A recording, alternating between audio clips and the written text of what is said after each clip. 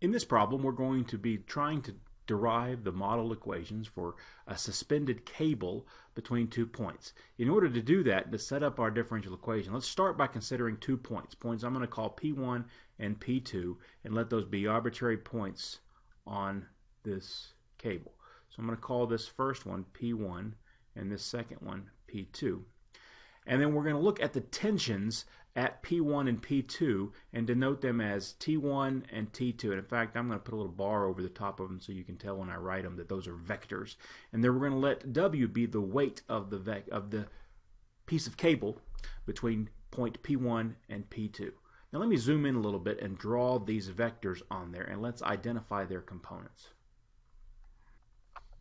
So the tension vector at P1 is going to be tangent to the curve at P1 because the tension is moving in the line of the cable.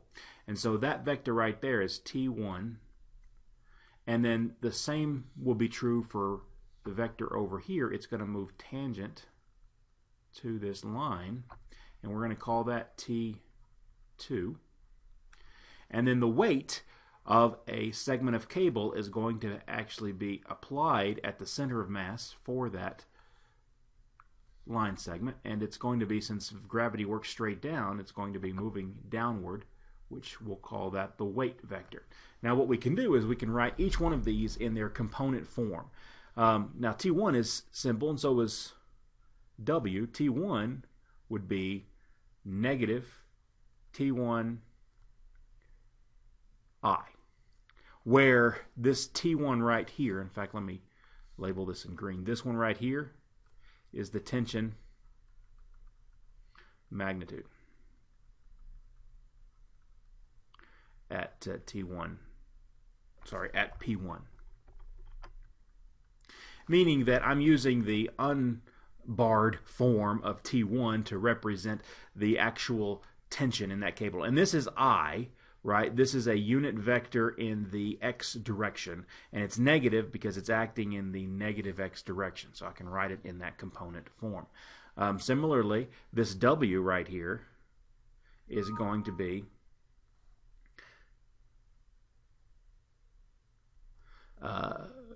acting in the negative y direction, and it's going to be whatever the weight is, and I'm going to use W to represent the weight of that section of cable. And it's acting in the y direction, and it's negative because it's going down. And then last of all, what about T2? Now T2 will actually have two components. It has the x component and the y component. So if I call this length right here x and this length y, we need to know what this angle theta is right here in order to identify those magnitudes. Now it turns out, simply by using some trigonometry and remembering that the length of this side right here is going to be T2, just like the length of this vector right here was T1, we're using that same scalar form of T2 to represent the tension at P2.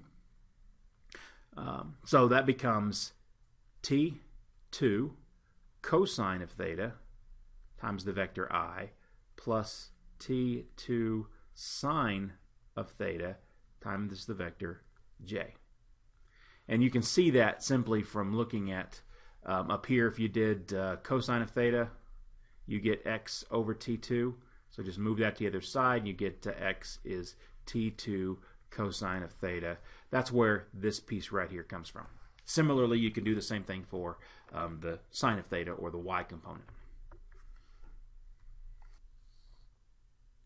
So the next thing that we now know is that because this system is in equilibrium, it's static, it's not moving, that the sum of these vectors has to equal the zero vector, which means the sum of the x components and the sum of the y components have to equal 0. So add up the x components. Now the x components I'm going to highlight here in yellow for you. This is times an I, and this is times an I, but that's the only thing that's times an I. So you end up with the equation T2 cosine of theta minus T1 equals 0.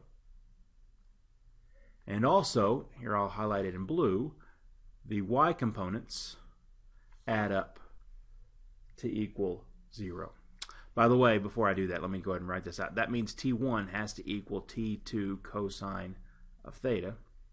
Now, over here, since W in negative plus T2 sine of theta, that tells us that T2 sine of theta minus the weight of that section has to equal 0, or T2 sine of theta is W.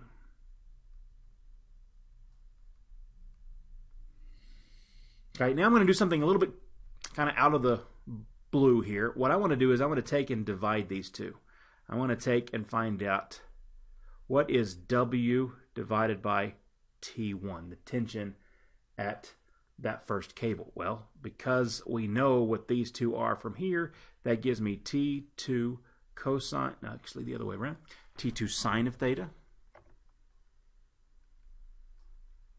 divided by T2 cosine of theta, and the T2's cancel out, so we end up with sine of theta divided by cosine of theta, which is the same thing, using your trig identities, as tangent of theta, or actually trig definitions. Now the tangent of theta is the ratio of y to x, right? At that point, this right here is the slope of the tangent at P2. So if we let P2 be a point on our curve for some given value of x, then this right here would represent dy dx. So what that tells us then, and I'm just going to scroll down to write this down, that says dy dx is equal to the weight of that section of cable divided by the tension at the origin, the tension at the origin, that is at the lowest point of the cable. Now that doesn't seem to tell us a whole lot, but you'll see in just an example that if we know some information about our cables, that is enough for us to solve the model of a particular suspended cable. In fact, let's take a look at the case where the suspended cable is supporting a bridge, a uniformly distributed weight across at each point on the cable. So now we assume that the cable supports a bridge of uniformly distributed weight. That is, for every foot, it weighs rho pounds, right? So if you go x feet, it's rho x is the weight of that bridge. And we're going to assume that because the bridge weighs so much, the weight of the cable is negligible, and so we don't actually care about the weight of the cable itself, just the weight that it's supporting, what weight is pulling down on it, and that's just going to be that section of bridge. We're also going to say that this length right here is length L, okay, and that the lowest point is at the midpoint. All right, so we're going to put our coordinate system so that the lowest point is right there at the middle. And I'm going to actually identify one more place for us. Let's say that the height of this thing is h. That is, the highest point is at a height h on my y-axis. Now let's take any point on the x-axis and let's label that point x. Okay? Now, if we go from the lowest point to this point right here, how much does this section of the weight weigh? That is, how much is being pulled on? What's the downward force? Well, because we know that the bridge is uniformly distributed, the weight of this section of piece right here is equal to rho x. So going back to our differential equation, dy dx would be equal to, remember, it's weight over the tension at that center point.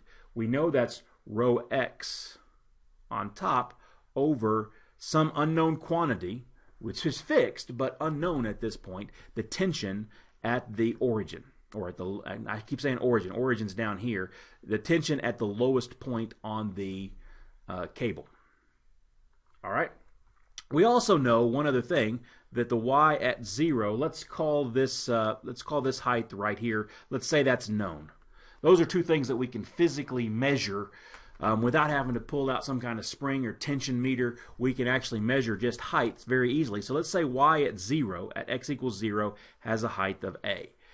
So really what we have now is an initial value problem. Looks like this. Y prime equals, getting some straight marks in here, y prime equals rho x divided by t1, and y at 0 is a. Now, if you notice, that's a very simple equation to solve. Since t1 is a fixed constant and so is rho, this is separable. In fact, it's already separated for us. All we got to do is integrate both sides to solve that. So let's do that. I'm going to scroll down. Let's solve this differential equation right here. Right? So dy would be equal to rho x over t1 dx. Just by moving the dx over to the right-hand side, I integrate both sides. Left-hand side with respect to y is dy. Right-hand side is equal to rho x squared over 2t1 plus a constant. Now we actually have enough information to figure out the c and the t1. The first thing that we know is that y at 0 is a, which if I plug in a for y and 0 for x, I get c is equal to a. So clearly that means y is equal to rho x squared over t1 plus a. But what is t1? How can we figure that out? Well, the other point that we know is this point right here. We actually know the x value. If the whole length is L, then at L over 2, and this would be negative L over 2 over here, by the way, at L over 2, y is equal to h. Right? So if we know what h is, we don't even have to find t1 by doing any kind of measurement on the system. All we've got to do now is plug in L over 2 into the equation we just got and set that equal to h. Okay? Since y at L over 2 is equal to h, we can say h equals rho of L over 2 squared divided by t1 plus a.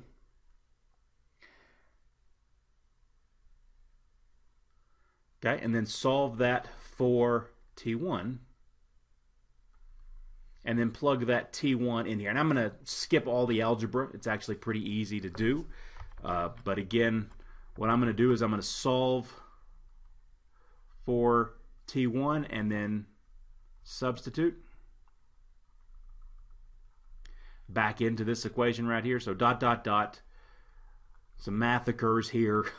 And you end up with y turns out to be 4h over L squared x squared plus a. And in case you didn't notice it, it's a parabola. So the shape that you see on a suspension bridge is in fact a parabolic shape. Now when there's not a uniformly distributed weight down here, the shape of this cable will change. If the only thing that the cable is supporting is itself, it also changes and turns out, like I said, not to be parabolic. Like I said in class, that is. All right, so there you go. There's the notes for that particular section. You can fill that in and see how that works. This would be a good exercise for you just to try and make sure you can show that, but it's only algebra involved. Find T1 and then plug T1 back into here, simplify. You should end up with that. All right, there you go.